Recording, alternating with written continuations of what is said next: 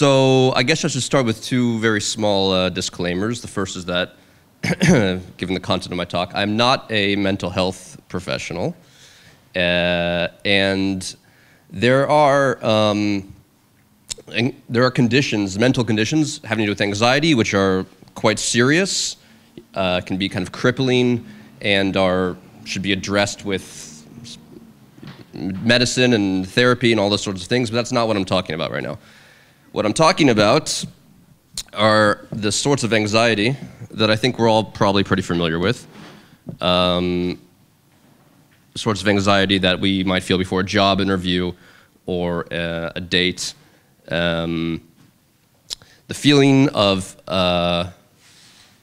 generally marked by raised blood pressure, faster respiration, generally being an unpleasant person to be around. I think those are things that are pretty universal that we can all say we've felt or maybe feel quite often. And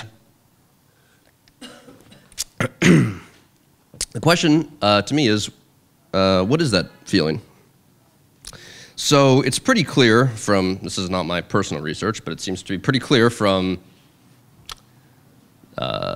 science, I guess, that feeling for the vast majority of human history was a way to deal with situations that threatened physical harm to your person, right? Like if you're a caveman out in the plains and a lion approached, right? You would feel that feeling of anxiety, and it would trigger a fight or flight response, right? Similarly, if there was a storm coming, you had to find shelter from the storm, and if you didn't, you might drown. That's the kind of feeling, that feeling developed as a way to help us, right? But now, we feel those feelings when we're sitting on a bus and we're late for work, right? There's no tigers in the bus, right? Nothing's gonna happen to us. Last night, before I came in here, I was anxious, obviously, and I literally spent 3 minutes thinking, anxious about what to do with my hands when I'm speaking here today. There's just no good place to put them.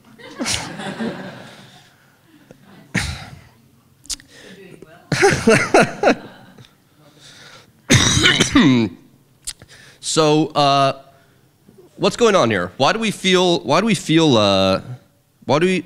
anxiety in situations where we're clearly not going to come to harm?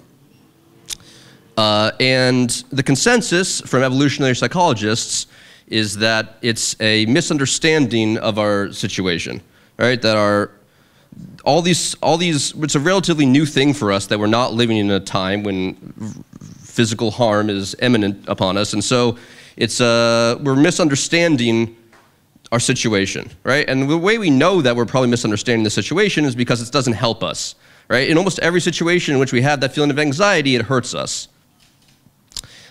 In sports, if you've ever played basketball, there's a well-known phenomenon called shorting a shot, which is where you start clanging shots off the front of the rim because if you're tight from anxiety, right? It's terrible in professional settings, it's terrible in social settings, it's terrible in sexual settings, I've been told. I would argue that there's really only one aspect of our lives in which anxiety helps us, and that is when it comes to creativity. When it comes to creativity, I would say not only does it help us, but it's impossible to be creative without that feeling of anxiety. The enemy of creativity, I think, is casualness, right? There's no great painting has ever been painted by someone who didn't feel anxious about it, feel a drive that he needed to do it. From my own personal experience, I started writing seriously about 9 years ago. I remember the day I was reading a book, it was pretty schlocky, and I thought to myself, I could do better than this, but it was more than that. It was a feeling of anxiety like, I have to do better than this, I know I can do better than this, and if I don't do better than this, then nobody's ever gonna know, and I'm not gonna know. So I started writing frantically. Parenthetically, I was wrong. I've gone back and read the things that I wrote when I was 22, and I wouldn't hire 22-year-old me to write a Chinese takeout menu. But the feeling the feeling of anxiety was what got me to first start writing, and it's also what made me continue to start writing for many years thereafter. And it takes all sorts of different forms. First, there's the worry about not going to get published. Every day you're looking at the screen, reading a line, and you feel either one of two things. One is that this line is terrible, and it's never going to be good enough to be published. Or this line is so good, it's a shame that it's never going to be published, and nobody's ever going to get to read it. And then when I finally did get published, I was worried that nobody would like the book. And then when people did seem to like the book, I had to write another book, and that was really, really scary because I was terrified that I wasn't going to be able to write a book as good as the first one. And now I'm writing a third book, and in addition to being terrified that I'm not going to be able to write something as good as the first two books I wrote, there's also a grand slew of anxieties. For instance, none of these rational. Things like I'm worried that if I don't write this fast enough, somebody else is going to write a book with the same idea and it's going to come out before me. I'm worried that when I read the news, I'm worried that there's going to be some kind of nuclear war which is going to hurt the publishing industry. And that people won't have time to read, and by the time I finish this, or we're going to move on from books, right? People are going to stop reading, they're going to interact with 3D glasses, whatever, and it's not going to be a medium anymore.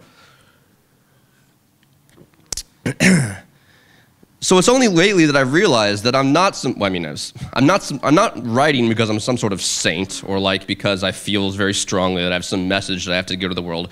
It's because I'm terrified, basically, and that's what pushes me out of bed every morning, is a certain fear. And so I would say that the thing is that you can mitigate this anxiety. Obviously, anxiety is not a pleasant feeling. You don't really want to have this all the time. You can mitigate it healthy ways and unhealthy ways. Some of the healthy ways are, I've found, exercise and having a day job which isn't related to whatever creative passion you're pursuing are pretty helpful.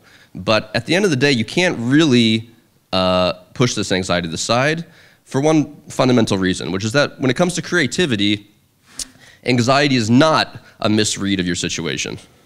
It's actually a completely accurate read of our current state. Because life is a life and death situation, right?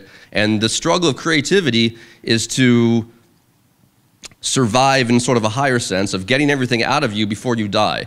The panic that has to do with creativity, I think, is quite similar to being attacked by a tiger on the savannah. It's just happening on a much sort of richer scale, but it's an accurate representation of the threats facing us. And so I would say, see, now I'm getting anxious that I keep saying I would say. It's unbelievable. It's a never-ending cycle. Now I'm anxious that I said that, now people notice it. If I had to sum up what I'm saying now, it's that in order to be a really great creator, as frightening as it is to start a big creative project, the key to making that happen is to be even more scared of not doing it. That's all. Thanks.